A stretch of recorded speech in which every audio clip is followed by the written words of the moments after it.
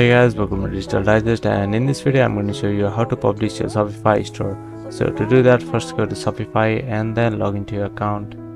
Once you're logged into it, so now go to your store.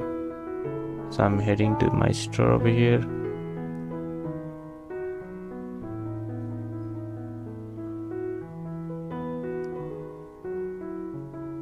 Alright, so we are on the store. Now click on online store.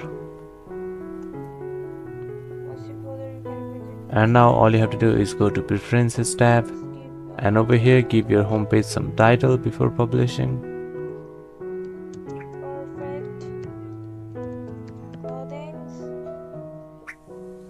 And now give your meta description so it can catch up with the SEO.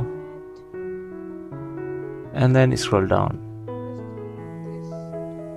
And all you have to do is remove this password protection and your Shopify store will be published.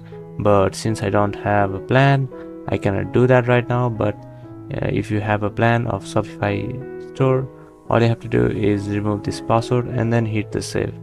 So after doing that, your Shopify store will be published.